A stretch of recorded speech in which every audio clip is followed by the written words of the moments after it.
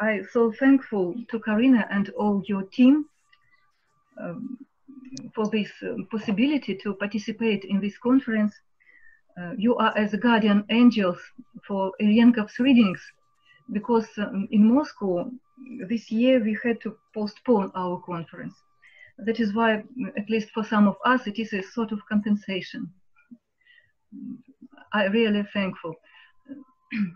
I would like to show my slides, and I am sorry for possible mistakes if you find them, but I hope it will helpful.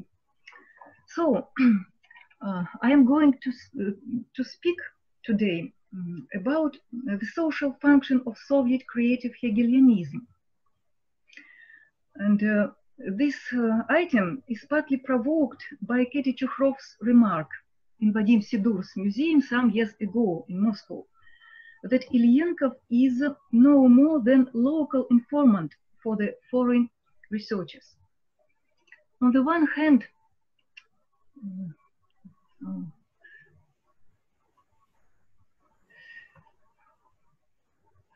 I'm sorry, do you hear me? Do you listen to me? Because I'm not sure, I cannot see you. Yeah, we can hear you.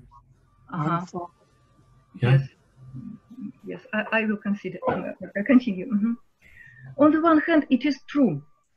And as a local informant, he could perhaps give more information about the Soviet culture than anyone else. But on the other hand, at least for me, it was a challenge. And the problem is to outline his contribution and to show his significance beyond the local frames. But as Mikhail Bakhtin said, authorship is impossible in the singular. That is why, for this aim, I singled out a group of those Soviet thinkers whose interaction made this contribution possible. The social function of their work will obvious from the content of the task they were solving. So, I will call Soviet creative Hegelianism. I cannot change slide. Yes. It's fine, you have, yeah. Soviet creative Hegelianism, a philosophy whose representatives understood dialectics as logic and grouped mainly around Ewald Ilyenkov, although not exclusively. Henryk Batishev was hardly an Ilyenkovite. They constitute a subset of the representatives of creative Marxism because not all creative Marxists shared a commitment to Hegelian methodology. For example, Mikhail Petrov didn't share. A substantial demarcation criterion for this group can be formulated in the terminology of Pierre Bourdieu. This group consciously avoided a scholastic fallacy.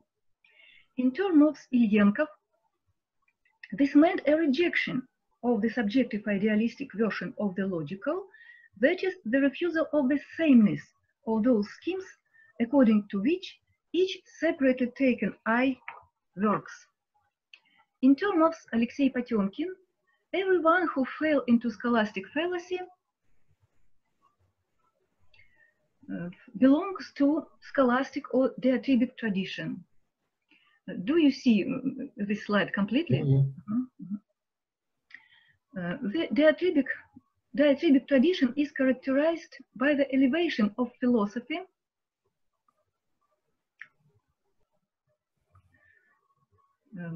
to the rank of higher knowledge, which on the one hand crowns the temple of knowledge as a generalization of other sciences' achievements, but on the other hand, it cannot study anything due to lack its own subject. The epistemological basis of such an understanding is always a solitary I, whose psychic structure is projected onto the world, creating two strata in it, objective and value. The first is formed by the work of sensuality and intellect, which build subject matters of sciences. The second is the positing of values that glue and hierarchize the world. This is a matter of philosophy. The Kantian canvas of this construction is completely transparent. According to Bourdieu, scholastic fallacy can take two forms, depending on whether subjectivity is attributed to a solitary cogito or to a collective one. Bourdieu, borrowing abbreviations from American sociology, calls them RAT, rational activity theory, and CAT, collective activity theory. RAT is more or less naive Robinsonade, when the subject of rational action is a separate individual. This naive version was first formed by René Descartes and John Locke. CAT is the transcendental version, when the subject is a society that is understood as an abstraction of the similarity of what is repeated in the activities of each separated individual. I note that upon careful consideration, Popper's criticism of Hegel misses the mark, because its real target is precisely CAT, where the individual is absorbed by society, but society itself is a solitary super-individual, sort of overfed or hypertrophied Ich-heit. What is the significance of overcoming this fallacy? I'll show on the first historical case when it happened successfully in German classical philosophy. It allows us to single out those conditions of it which are essential and to set a homology between it and the resistance to the scholastic fallacy in the Soviet philosophy. The study of Norbert Elias allows us to connect these conditions with the completion of the formation modern, that is pricing, market in Europe. As Karl Polanyi wrote, this market cannot operate only within one territory. It requires three conditions at once. These are a competitive labor market, an automatically operating gold standard, and freedom of international trade. The laissez-faire market started operating in full force in the 30s of the 19th century. That is why, since the 19th century, alternatives to the market game no longer exist. Every culture entering the industrial capitalist era has been forced to meld her own specific way of producing itself into a market one. The specificity of the latter is the commodification of all factors of production, including those that Karl Polanyi calls fictitious goods, and Karl Marx the moments of production relations. The subject organizer, the direct producer, and nature. Now we will go one level deeper for the methodology. According to Marx, production as the activity making human is an extraction of surplus labor. That is labor sufficient and aimed directly not at satisfying one's individual organic needs, but at satisfying the needs of all other people. This happens necessary because the individual appropriates nature only in those forms that are imposed on him by the patterns of the integration of individuals into their community. The organizer, whoever he is, controls this connection of worker and nature by virtue of ownership of the means of production. And according to Ilyenkov, ideality is the very moment of this general relation of everyone to all. This understanding entails the dependence of the ideality pattern on the pattern of the connection between the subjects of production. Hence, ideality is not homogeneous. But back to the market production. Whether the market will be able to function productively or strangulation of production by the market will happen depends on whether the cultural institutions protect from the literal commodification the subjects of production, both subjects, allowing them to reproduce themselves.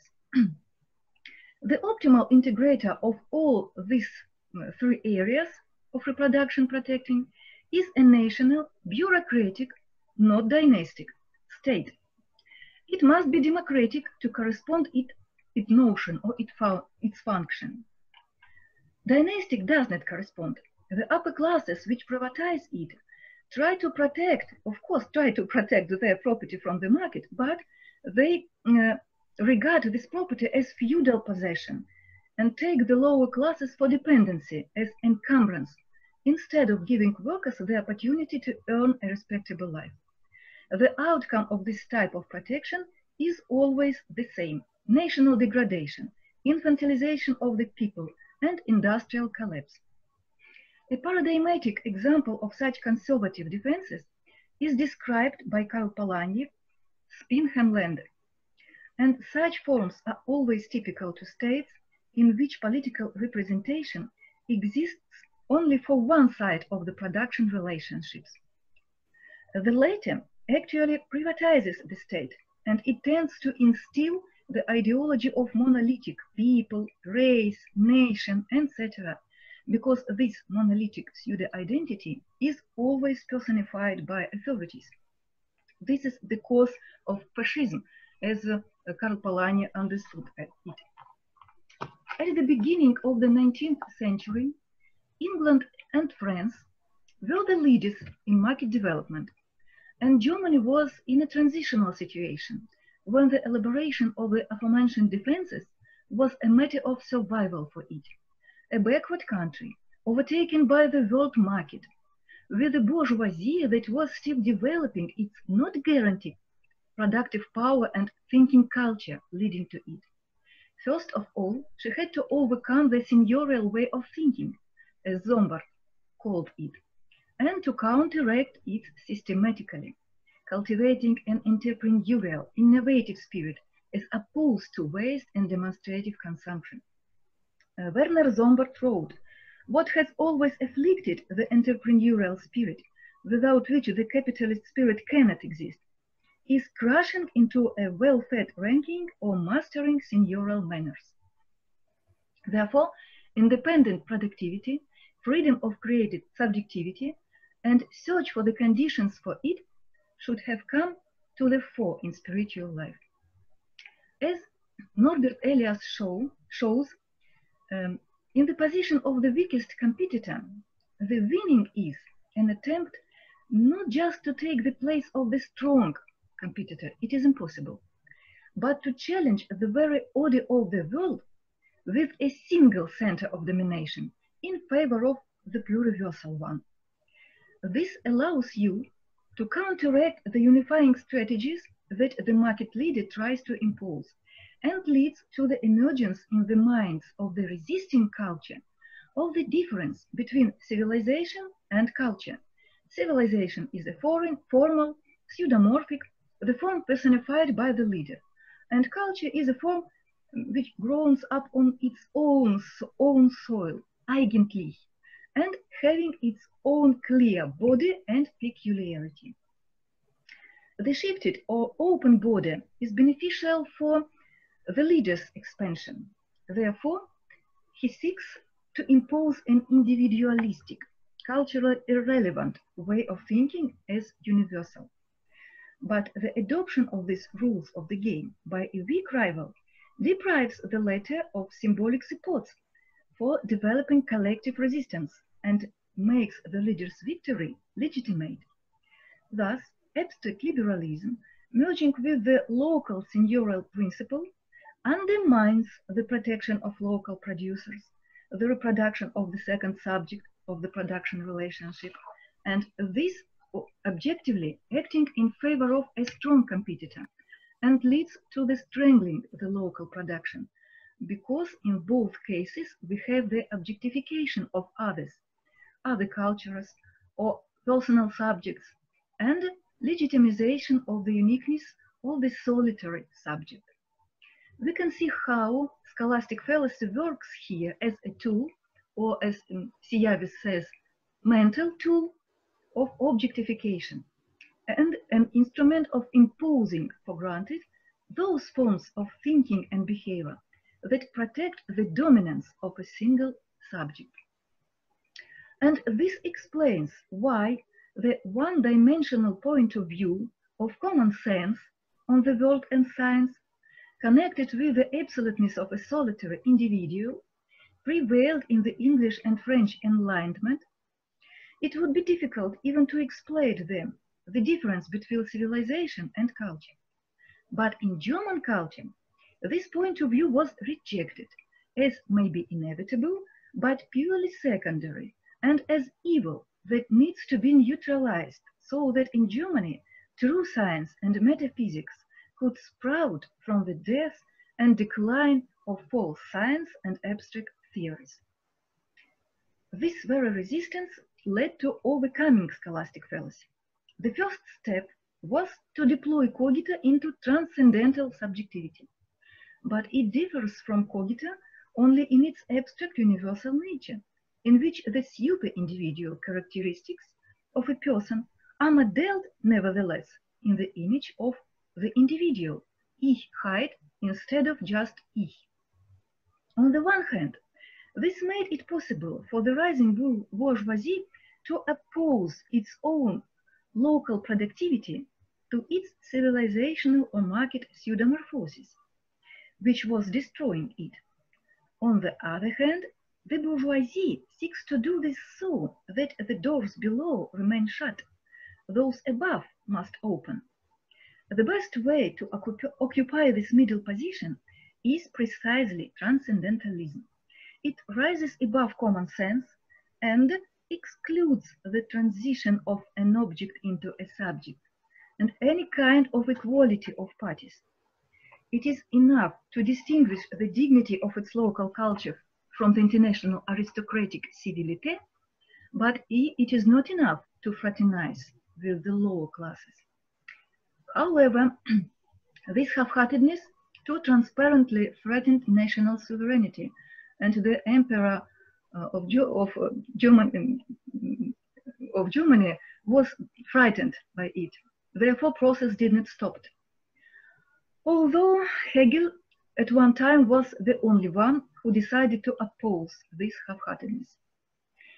His reform of logic is aimed at substantiating such a subjectivity, which is no longer a solitary individual or quasi-individual, but acts as a plurality from which one cannot be distracted. That is, many social individuals connected with other individuals in a substantial way, forming subject substance. This logic allowed us to raise the question of the knowledge and creation of another subjectivity by scientific means, that is, to configure communication as suspension of objectification, as Hegel put it, or objectification of objectification, as Bourdieu put it. It was this orientation of spirit that resulted in the search for institutional, that is, located in a real, inter-individual, and not in transcendental space, protection by the culture of their productive subjects. In this context, the Humboldt's idea of the new type of the university arose, and the theoretical sanction of these searches by Hegel, which allowed to root at all levels of national education in Germany the cultivation of creative subjectivity. The results came at the end of the century, when Germany made a civilizational breakthrough on the basis of knowledge-intensive production. So the habitus of the subjects of this culture was gradually ripening to come to a normal bourgeois state, that is democratic, with the form of republic and constitution.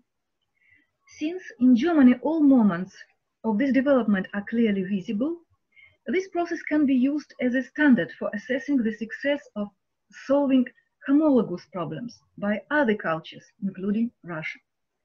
Today, Russia is still a backward country on the threshold of the market and is trying to solve the problem of becoming the subject of a market game.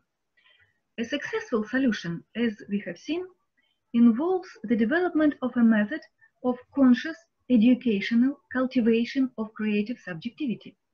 Both the emergence of an original philosophy in us and its special interest in Hegel are objectively dictated by this task. From this, the social function and character of creative Hegelianism becomes clear.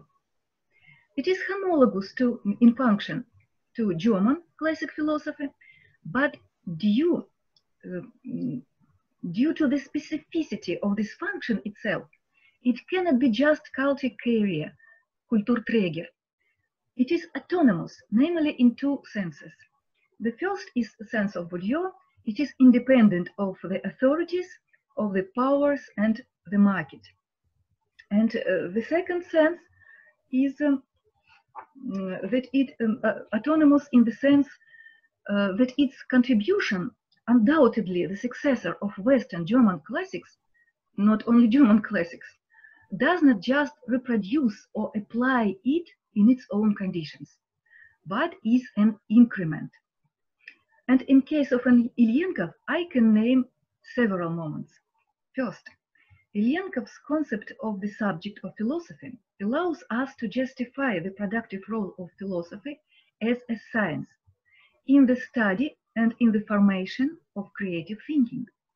This philosophy is not justified as a philosophy of Cartesian Kantian type and serves not to legitimize domination, but on the contrary, to democratize culture. These are the opportunities that Norbert Elias did not see for philosophy, and therefore he announced the end of philosophy and its changing into post-philosophical sociology. Second, since thinking is rooted in history, which goes on, it also determines that logic as a dialectic is ongoing research, and Ilyenkov has demonstrated the significance of dialectical logic studies, which are to go beyond Hegel. Ilyenkov pointed out where and how. And third, in particular, Ilyenkov's concept of the ideality emphasizes the social heterogeneity of the ideality, of educational institutions and practices that form the ideality as what makes a human person. Thanks to this, Ilyenkov ruined the ideology of the gift from the side that was not known to the close to his own studies of Norbert Elias and Pierre Bourdieu. He approached to this problem from the side of Tiflo-Surda pedagogy. And this was the point which our authorities did not forgive him and never be able to. As Potemkin, his disclosure of diatribics too. That is all. Thank you for your attention.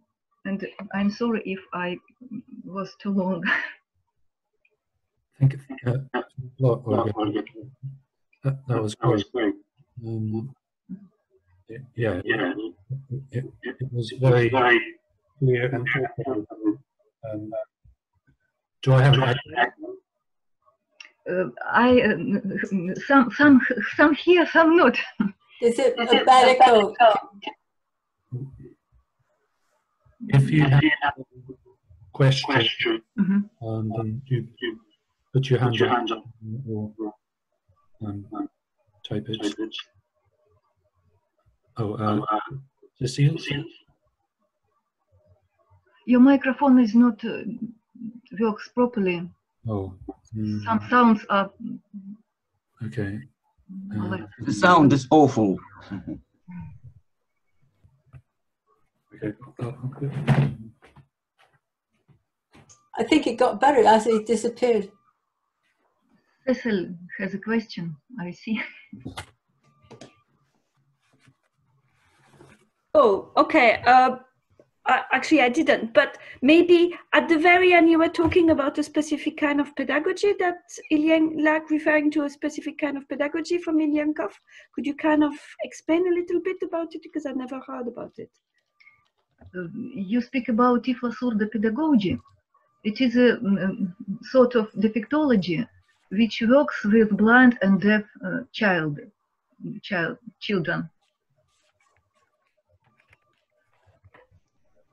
Is that the work he did with Ilyenkov? Yes. Okay. Is this better? Yes, it's great. It's fine, cool. Yes. Unmute, Kirill. Now you're gone. And now? Yes. Okay, okay. Any other questions from anyone? Sorry about that. I mean, I have a question, but I'd rather others asked before me. Okay, I'll ask mine. Well, I had a few. Also, you made many interesting comparisons between Bourdieu's work and Ilyenkov's and the broad, that broad Hegelian tradition. But there are, I wondered what, in your opinion, are important differences, because so from my point of view, I think there's quite a big difference between habitus and what Ilyenkov is talking about. So Joseph Rouse talks about how habitus is in a way always behind us and out of reach. So it's just out of reach. And because of that, in some ways, you can't really intervene, or like real agency or revolution, I think, is impossible in Bourdieu in a way that it's not impossible in Ilyenkov, I think. So for me, it's about Ilyenkov still being able to talk about agency. What would you say are important differences between Bourdieu and Ilyenkov in that tradition? Thank you, Kirill.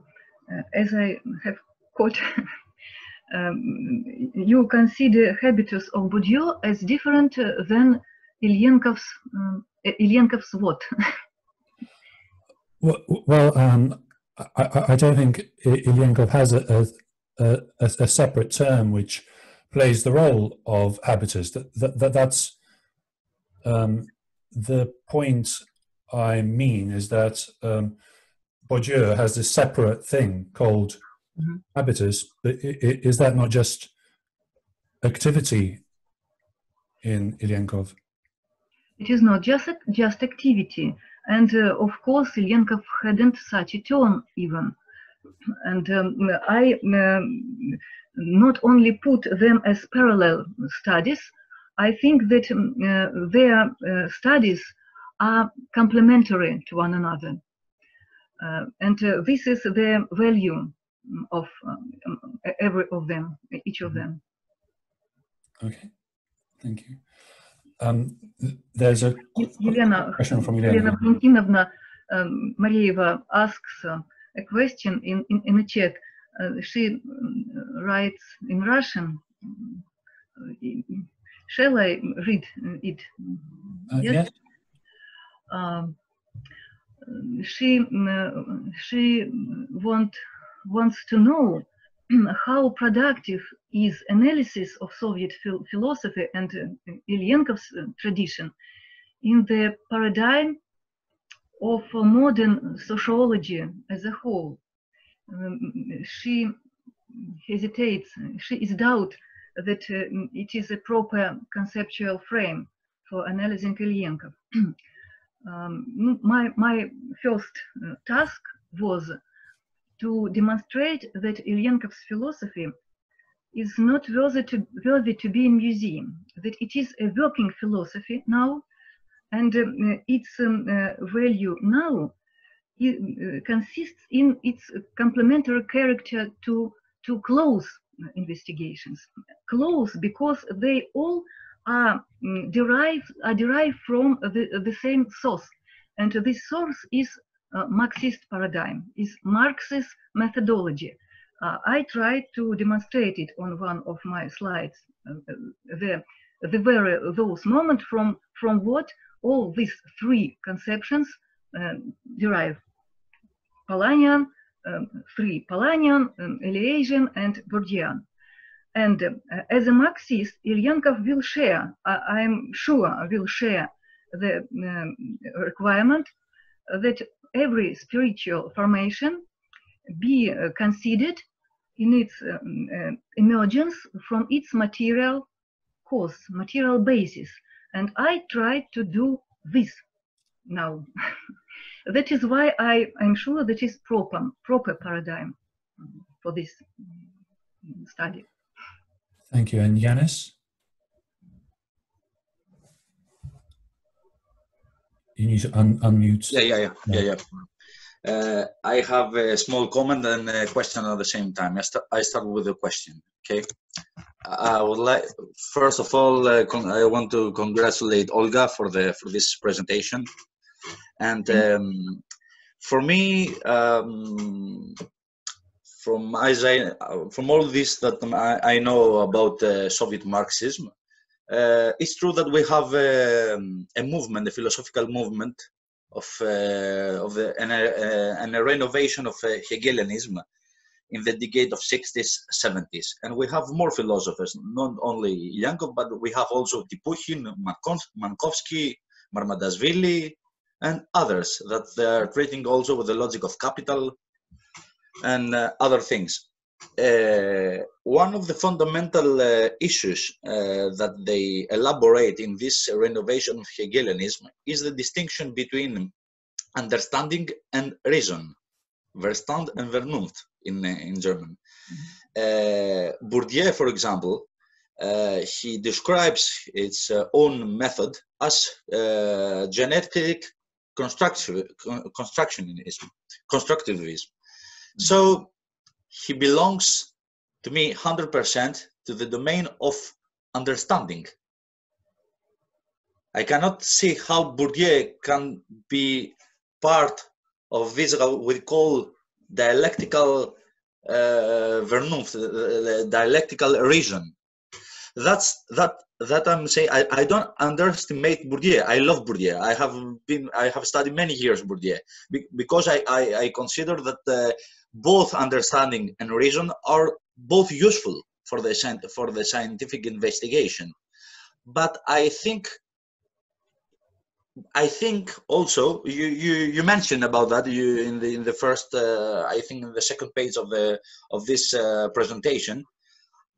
I think that Bourdieu, that undoubtedly belongs to this movement of French philosophical movement of the 60s and 70s. He belongs to me mostly to this group of philosophy that deals with the difference, like Deleuze, like Lyotard, like others.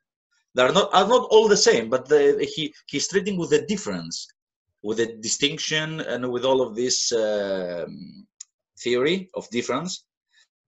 And I think that the creative Hegelianism in the Soviet Union of 60s belongs mostly to the concept that we could call identity, because Hegelianism is a philosophy of identity. So I think there is one more fundamental difference between Bourdieu and Ilyenkov. I believe Ilyenkov affirms mostly to the identity, rather than Bourdieu that he affirms to the difference. I just put a question like a comment for more investigation, for more thought and conversation. Thank you, Janis. Yes, thank you very much for your question. But I'm not sure that we can put Bourdieu to the area of not Verstand. I rely my opinion on his, for example, such text as Practical Sense. In this text, he obviously criticizes as a phenomenological approach to the cognition, as well as a structuralist approach, and both these approaches akin for him because they share this scholastic fallacy. both with this fallacy, they are both Verständnis, understand in the sphere of understanding, and his own path is different from both. It is a sort of synthetical path. Maybe he obviously didn't spoke it out. He did not from this subject matter of special study, but is in his real practice, in his sociological studies, on quite clearly uses, namely, dialectical approaches, and the dialectic between habitus and institutions, these modalities of the one history, consists the content of his historical game. It is, in my opinion, that is why he is not a philosopher of understanding. He is reasonable philosopher, and rather philosopher maybe than sociology, because this idea, the very idea of sociology post-philosophical, is maybe historical, недоразумение, historical mistake, historical confusion, yes? Because they, after Elias, they didn't see the path of philosophy, which would not neo-Kantian type. It is about Bourdieu. What is, as Ilyenkov is concerned, Ilyenkov is not a philosopher of identity, as well as Hegel too. They are they both are philosophers of dialectical consideration of every identity with difference, identity as concrete identity.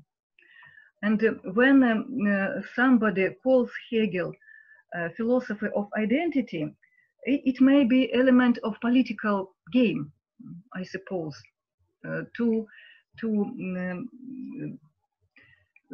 make him a philosopher of transcendentalist type. But he never been transcendentalist from the very initial, from the first his published work about the difference between systems, Fichte and Schelling. And Karina? Yes, thank you, Olga. It was an amazing introduction, very, very wide-ranging, but also very deep. I wanted to look at Elena's question again, because I think about how productive is the analysis of Soviet philosophy and the Ilyenkov tradition in relation to modern sociology. I think I would say it's much deeper. It gives a much deeper and more significant depth to what you might call sociology, because in general, because what Ilyenkov takes from Hegel is both objective and subjective dialectic. It's not one or the other, but both. And that's Ilyenkov's approach to Hegel, and in the sense that he doesn't see the ideal as a subjective phenomenon alone. He sees it as both subjective and objective, the ideal. Whereas in most of contemporary sociology, although I'm not an expert on this, there's a massive tendency to social constructivism, where the ideal is kind of reduced to only the social interaction, and then the dialectic in relation to nature, in relation to the object, is omitted. And I think your diagram, Olga, where you showed the eye, everything relating through the eye, is very is an illustration of that reductionism of everything to the supreme individual, consciousness. And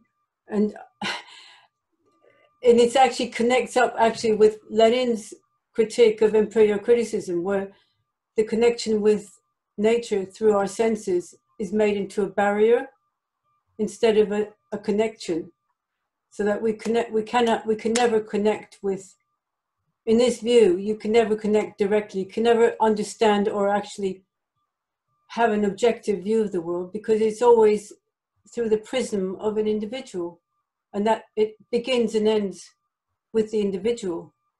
And I just one last point. I thought your explanation of the market view, if you like, was kind of spooky, because it was like a description of contemporary neoliberal capitalism. It was kind of spookily about the domination of the whole global production system by one homogeneous system. And so the the fact that there's nobody can be separate now from the global capitalist productive system, and it has this equalizing tendency. Of course, it has a difference within that as well. But could you just explain what the SB means? Subject. It is subject. Okay. You mean this slide? Yes. Yeah. And this picture. Karina, honestly, I didn't catch everyone that you have said, unfortunately. But as I caught, yes, I think that Bourdieu does not belong to the tradition of social constructivism at all, because he very beautiful criticizes the such manner of constructivism of type of Schutz, for example, yes, and micro-sociology, Chicago sociology, with its micro-inter-individual connections. Of course, I speak about objective process, inter-subjective, not in the sense of you and me, we together. No, my speech is about the process of the community as a whole, without which no one can touch the nature. Marx wrote that no human can appropriate somewhat from nature earlier than he himself will be appropriated by his community. This quality of the community is not a willingly set thing. It is a process which above of the conscience of every individual. It is objective process in your sense, if you mean this aspect of my considerations of society and its function. But human society is everywhere when we have this structure, subject organizer and subject direct producer, because without this structure, human cannot extract surplus labor. Human starts when he starts to product surplus labor. That is labor not only myself, but only whole my community. Not only for my neighbor or my child, for whole community. It is general, objective, necessary forms. In these generally objective, necessary forms, every individual touches to the nature. And nature cannot be given him in other forms at all. This is about objectivity. The second part of question was something about Ilyenkov, but I don't remember it. Maybe you remind. It's just that I commented that what made Ilyenkov makes Ilyenkov different from a lot of. I wasn't talking about Bourdieu in general. The approach in sociology is that the ideal is a purely social and subjective thing, that it's not, has no objective dialectic. It's not heterogeneous, it's actually homogeneous, because it's inseparable from the individual consciousness. It's identical with it, and Ilyenkov is opposed to that concept. Ideality, and Ilyenkov too, ideality is inseparable from individual consciousness, because the real subjects of this process are individuals in Ilyenkov. But human individual cannot be human alone. It is a system quality. You cannot be human alone, solitary, as in phenomenology we see. Yes, phenomenology starts with the solitary mental life. Human individual, in accordance with Ilyenkov, cannot be human, cannot be even individual, but fragmented divide, as some French philosopher, I don't remember who. He only firstly starts to be a human when he includes in this, he can be separate himself, he can autonomize himself gradually due to his participating in whole communication system, and system of less scale will not think. And what about historical and logical? This enter of philosophy into sociological field, say, is close to Ilyenkov's intention.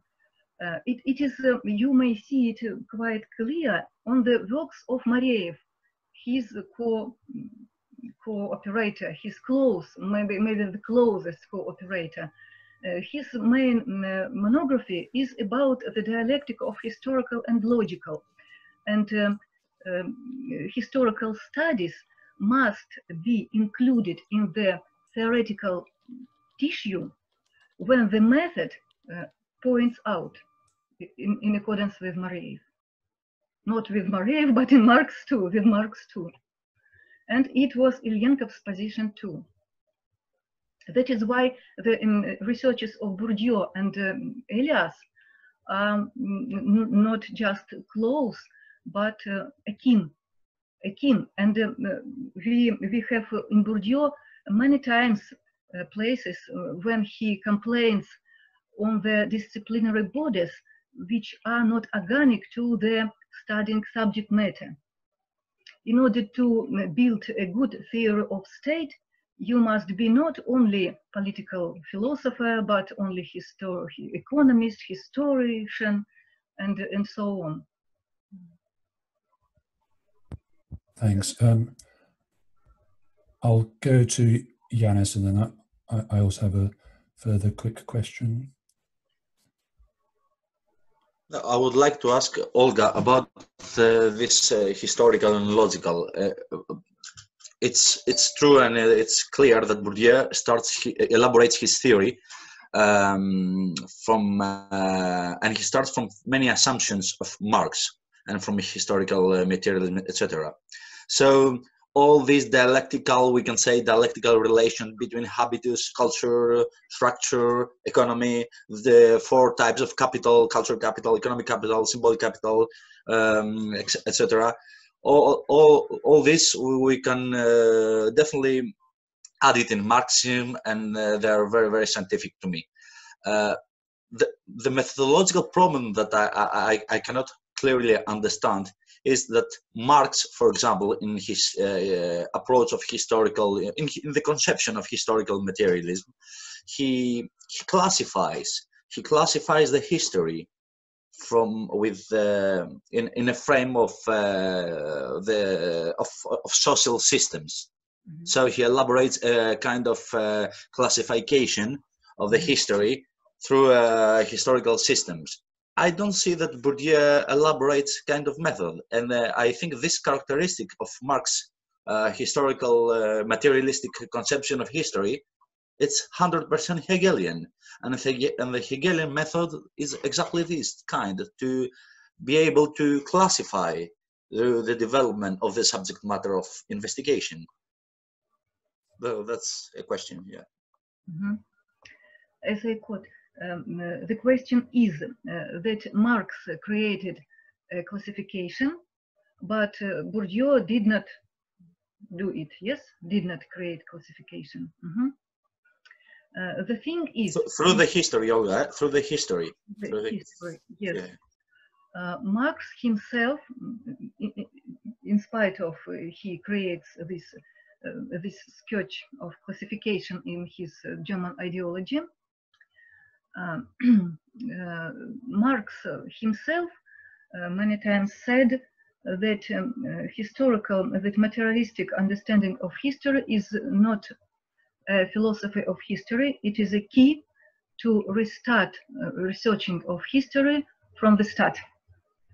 To research history from the start, every time from the start, something like that. Yes, I cannot cite in English because I learned Russian version. That is why his model of mode of production, when we find subject direct producer and subject organizer, is of course a pattern of formation, some quality, yes, which corresponds to some culture, quality of some culture. It is equal for Marx, this mode of production and definite culture. But his five stairs are relevant to European development. They are relevant to Europe. His key allows him to build this classification on historical subject matter. But Bourdieu had another tasks, maybe, such as Elias too. Elias prefers speak about figurations, yes, long and slow processes without clear borders, as in Marx. Of course, they have many differences, and these differences are worthy to be studied further. And your question is quite has a great weight, of course. But I think that to compare these close approaches is a quite useful task. Thank you. Thanks. That was, yeah, really kind of fascinating area as well. I wanted to go back to a point that Yanis made earlier in Bourdieu and the sort of French tradition that he was a part of. There is a French tradition that reads Spinoza instead of Hegel. So Etienne Balibar popularized the concept of the trans individual and makes quite a similar criticism to the one that you made in your presentation. So trans individual from Gilbert Simondon originally is their reading of Spinoza, and it's that exact criticism about how modern production individuates us in this potentially alienating way. And you have those thinkers, Simondon, Deleuze, Balibar, where I again personally associate Bourdieu with them. I guess the question is Spinoza not enough for Bourdieu? What does Hegel add? Or if you're familiar with the trans individual literature, if you have any opinion about the idea of the trans individual. Thank you, Kirill. You called some names, but among them, I am acquainted with Simondon. Very few, unfortunately. But as I can judge, I cannot agree with Simondon's approach to the form and material. I think that his fail is rooted in this thing, and I may refer to the very deep study of this problem as logical on the logical level by Sergei Mayev, because it was his one of the main his themes, dialectics of form and content. And as to Simondon, I think that because of this fallacy, he sees individuality of human in such a way that he underestimating individuality. I don't agree. I'm not agree that every individualization is necessary alienation. Because of his mistake, he cannot differ one from another. Other critics of Spinoza, I unfortunately I don't know. Thank you. That's great. Yeah. Anyone else? We do have still some time for a few more questions. You can either type it or put your hand up and unmute yourself. Or, yeah, you can type the question or type that you want to speak. Oh, Olga, can you stop sharing that screen? Because we're no longer on that one, are we? Thank you. Great.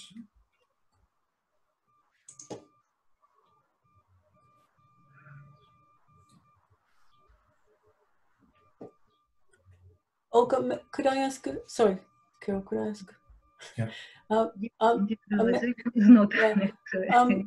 Obviously, you're right that you can't have the formation of ideals without a society and without human beings, and that they are socially require a human society to without his society, without being part of other people, we are not human, and we can't think, certainly not with advanced concepts. But I would still argue that Ilyenkov's position was that the ideal is not reducible to individual consciousness. Not reducible? Yeah, not reducible. Not reducible? Yeah, that's the point I was making, and therefore it is both objective and subjective, as indeed it is with Hegel too. It entails from Hegel, of course, the dialectic subjectivity and objectivity in the sphere of notion. It is the third part of his logic, yes. In Hegelian thought, as I understand it, object is a tool, mental tool, to create a subjectivity, another subjectivity in Hegel. You cannot create another subjectivity and therefore subjectivity at all without objective tools, because only... Sorry, without what tools? Without what tools? Objective, general and necessary in Kantian language. Olga, a small interruption. You refer to the logic of notion to the chapter of objectivity, mechanism, chemism, and teleology. You refer to this chapter when you say tools. You may consider them as steps to steps of this creation, yes, of this objective. But you refer specifically to the chapter of objectivity, to the science of logic. When you say tools. In which chapter to refer when you say that Hegel considered that he used tools to create subjectivity? To the science of logic or the philosophy of spirit? I think that the tools to which Hegel refers to are in his sphere of notion. These tools, he calls object a sort of formalism, and the same way as formalism is solves into content, the similar way this object and his development is solved in another subjectivity. And all these texts, such as philosophy of history and others, I think cannot be understandable without this logical content, without this general decision of this problem. Hegel every time keeps his attention on another subjectivity when he constructs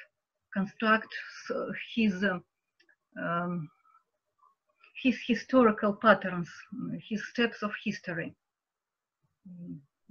I think it seems to me so. But I cannot exclude that Hegel did not it without any mistake. Yanis, are you content with this? Yeah, I understand. Because I ask you, because I agree with you that Hegel has. Can I speak? Sorry, guys, I didn't ask. Sorry. Could I also someone else, because I already speak a lot? Okay. No, I say that I agree that the tools had an important position in Hegel's theory, but those tools had a different position if we are talking for the chapter of objectivity within the discipline of notion, of the concept, or if we are talking about philosophy of spirit. Yes, we have similarities, but it's different, because in the chapter of objectivity, the chapter of objectivity is at the same time the passage and the transition to the idea. So it's not exactly, I don't know if you say exactly that, but to me, it's not exactly tools, it's mental tools. If we're talking for science of logic, yeah. It is mental tools, and the main thing is that these tools Hegel brings to the contradiction. He gets them from the contradiction and brings them to the contradiction. The contradiction is the condition of the success on the output, success to attain another subjectivity. It is the logic of put a plurality, pluriversal relationships with others, not to merge them and subordinate, but give them a freedom to create another subjectivity as an artist.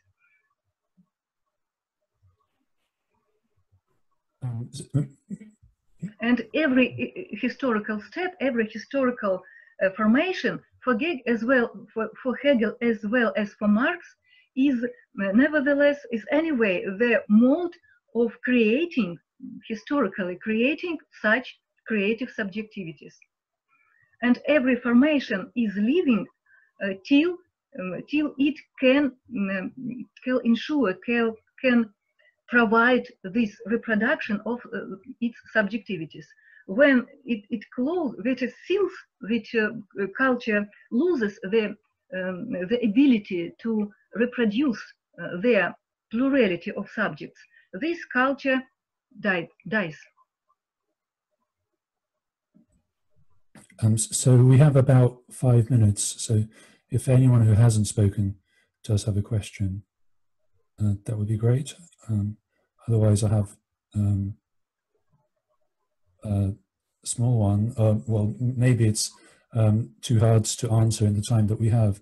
But for me, with Hegel, well, if I think of the master-slave dialectic at the end of that section, and the phenomenology of spirit isn't so yeah, I'm not sure how you can have individualization without alienation. So if I certainly in that part of the phenomenology, it isn't that kind of confrontation with death that I see myself as an object, and yeah, unless it's a different sense of the word alienation. I'm not sure where in Hegel you have individualization without alienation?